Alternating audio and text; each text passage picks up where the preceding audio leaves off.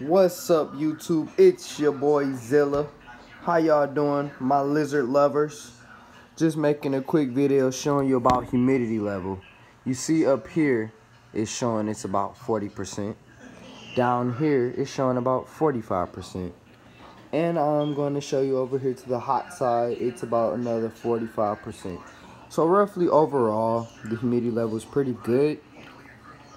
It's just you want to have your humidity level around 20 to 30%. You want to get it in that desert zone. As you can see, desert zone is around 10 to 20%.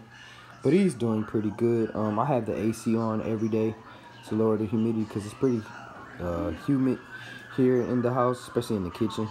Just the biggest area for the tank right now. But yeah, you know, having a washer and dryer on makes it more humid, you know, cooking and stuff like that. So having the AC on really helps to lower the humidity. I ordered a dehumidifier, but it hasn't came. So yeah, a nice way to try to help lower the humidity is check the weather outside on your phone to see the humidity level before you open your windows.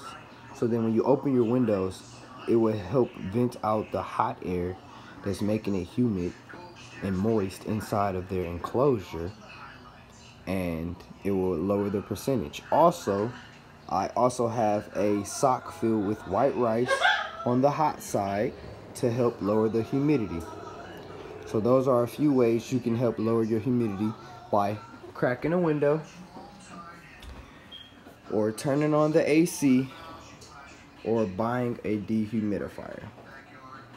Me personally, I think the best bet is either to turn on the AC, keep it around 75 degrees, and I want to say just to get a dehumidifier, you know, that always works. So yeah, but Zilla is no longer a baby. He's officially a juvenile. Like, you see how big he's getting. He's getting pretty big. He just ate some mealworms. I wonder if I give him some waxworms, will he eat some more? But yeah, just showing you a quick video how, like, the humidity up top is at 40%, but down below it's at 45%. So either way it go, all the way around, from hot to cold side down below, it's at 45%, which is okay. You don't want it to go above 50. So anything over 50 is not too good. You don't want to get them to have respiratory infections or get sick or anything like that. So yeah, it's good to have a humidity level. Humidity is vital to your bearded dragon's growth and overall health, because you're not going to grow healthy and properly if you're sick, you know? So humidity is a big factor. Also, calcium is a big factor.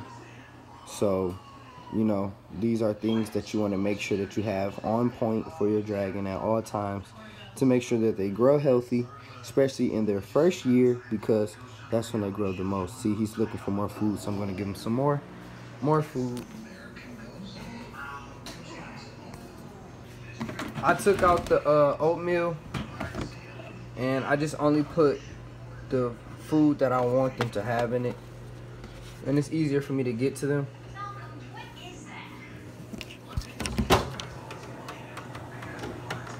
See if he eats out of my hand.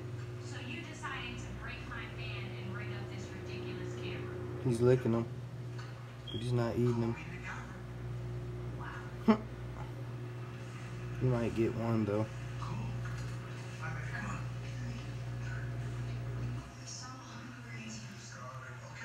But now he's gonna eat them though.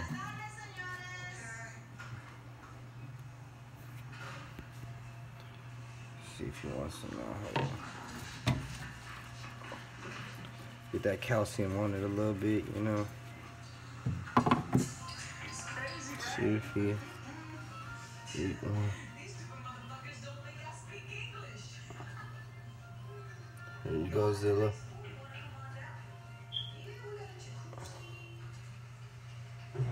I guess he doesn't want it, but those will be there for him for later. It's your boy Zilla. Look at him, he's photogenic. He's looking at the camera like, what? But yeah, little fat man's getting big. Little fat man's getting big. But he's no more, or should I say no longer a baby. He's officially a juvenile. Look how big he is. Look at him. And I only had him for about a month and a half. But it's your boy Zilla NG. Peace.